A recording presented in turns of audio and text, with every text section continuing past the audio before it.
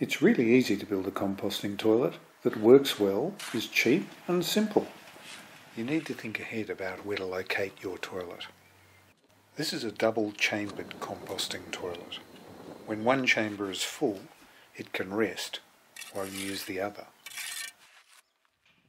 Inside the chambers, I've added a 30-degree slope of concrete. Within the mass of this 30-degree slope, I put a hot water pipe to encourage the growth of thermophilic bacteria. Above the 30-degree concrete slope, there's some 1-inch mesh secured to some angle iron. I built the pooing chambers before I built the house.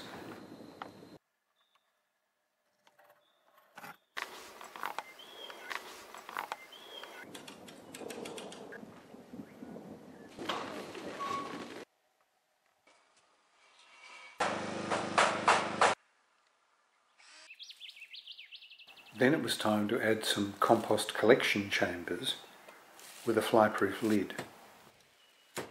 After I'd moved a rock and dug out some roots, you never know what you're going to run into.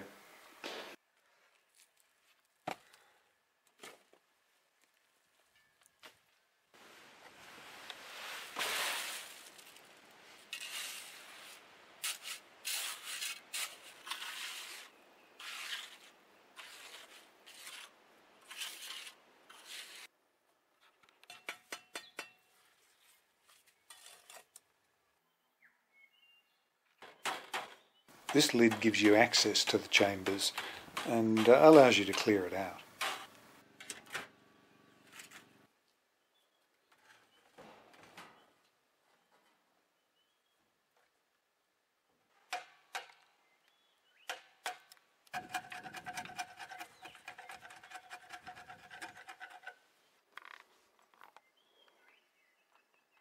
Then all you've got to do is make a bit of a platform and put some holes in it for the seats and the vents, and make sure it's sealed against flies.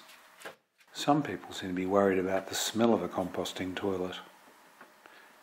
There's no denying that there's a slight smell, but it's not the smell of poo. It's the earthy smell of compost, and that's not unpleasant.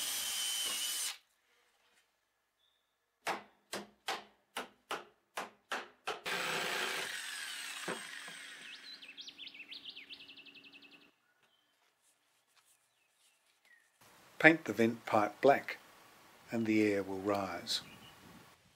On top of the mesh, you put a layer of grass or straw. It doesn't take long for it all to rot down. And what you're clearing out is a friable compost. Happy pooing!